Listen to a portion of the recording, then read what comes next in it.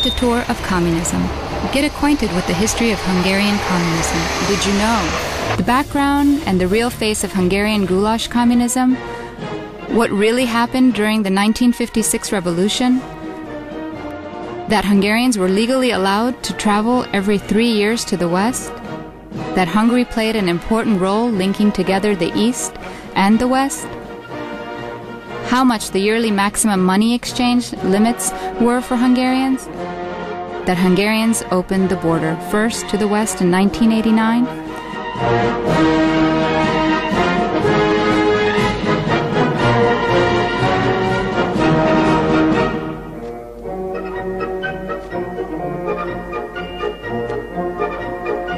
Book our Dictatour to get the answers to these questions and learn more about Hungarian life under the previous political system.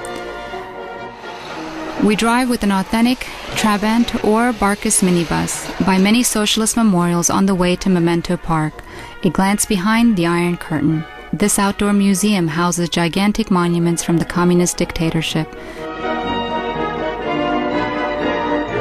After a welcome drink and a guided tour in the park, we drive through a typical socialist housing estate. The tour ends at a typical cafe of the period.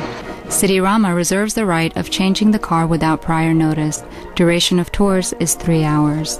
You can book the Dictatour as a private tour at any time.